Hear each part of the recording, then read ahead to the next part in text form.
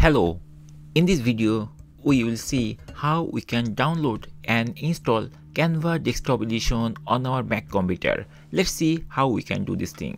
To start the installation, at first we need to go google.com, and from here we can directly type Canva desktop app, and we can choose from here, and then we can hit the search button or press the enter key of our keyboard. On the first page of the search Canva for Windows desktop app, you will find the download link of Canva. We just need to click here and it will open the Canva for Windows, this type of thing. But here it is not showing the Mac version. So to install it on Mac, we just need to choose from the below. Here you will see also available on Mac OS. To install Canva for Mac OS, we just need to click here. And once we click here, then here we will find a button, download Canva for Mac, and the details of the Canva, something like that. So here to install it, at first we need to download it. I'm going to click this download Canva button, and very shortly it will prompt where it will be downloaded.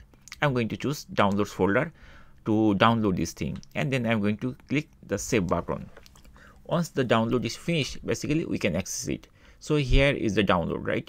We can directly click here, it will jump to the downloads folder, or we can manually go downloads and then we can use this download to start the installation. Once we are here, we just need to double click on top of this downloader, which is the DMG file, and Canva will bring this type of window. Here it is showing that Canva, and this is our application folder.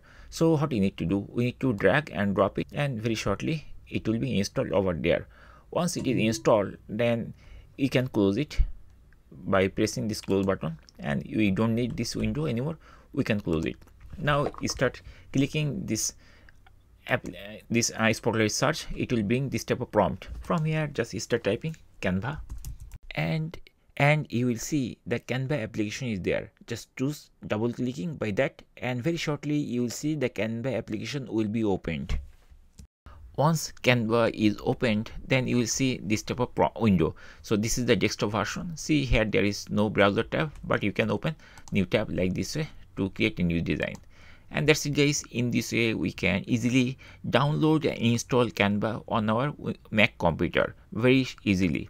Hopefully this video will be very helpful for installation of Canva. If you have any question or problem, please put in the comment section. Thank you guys for watching the video.